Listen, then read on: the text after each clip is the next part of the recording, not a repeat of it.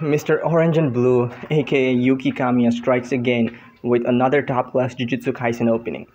Kamiya decided he will make the first OP of Season 2 more blue and the second one more orange.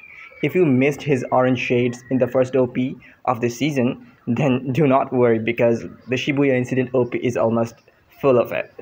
Kamiya has already proven himself to be the best alternative to Shingo Yamashita for JJK openings because the way he directed the OPs for Season 2 perfectly captures the tones of the arcs. This time with a very ominous looking orangey aesthetic and a lot of dark environment, he has perfectly captured the tone of the Shibuya incident arc. The storyboard for the opening does follow the typical flow of battle shonen opening, but what makes this OP so interesting is how he presents the generic ideas. The character introductions look very dynamic with the camera angles, not to mention the blue-orange shading on the characters as well, typical Yuuki Kamiya.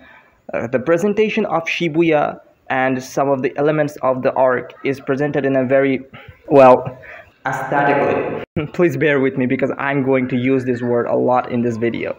Mahito playfully dancing around and mercilessly killing all the civilians inside the train was so haunting. The framing for this sequence and the colors being very dark helped elevate the sequence a lot.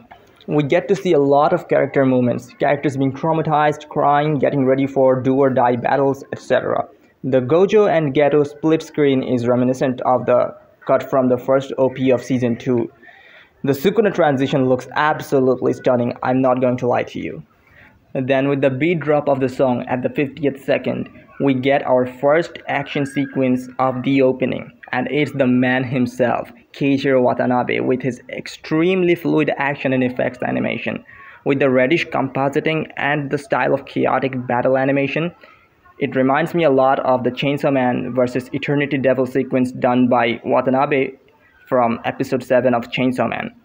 All the other shots look super aesthetic thanks to great storyboarding, compositing, and expressive character animation. The thing that was the most aesthetic of all in this OP was definitely the domain expansion hand signs. They look very Hiromatsu Shu inspired in my opinion.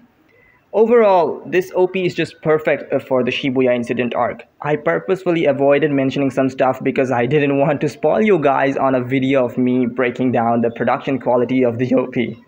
I wish I could have waited a bit longer before making this video because I wanted to credit each and every single animator's work on this opening, but I'm very busy, so I had to make it now.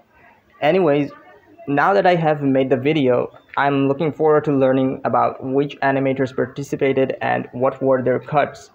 I'll keep you up to date on Twitter about this. Thanks for showing so much support on both Twitter, I mean X, and on YouTube. Stay safe, stay healthy, chroma out.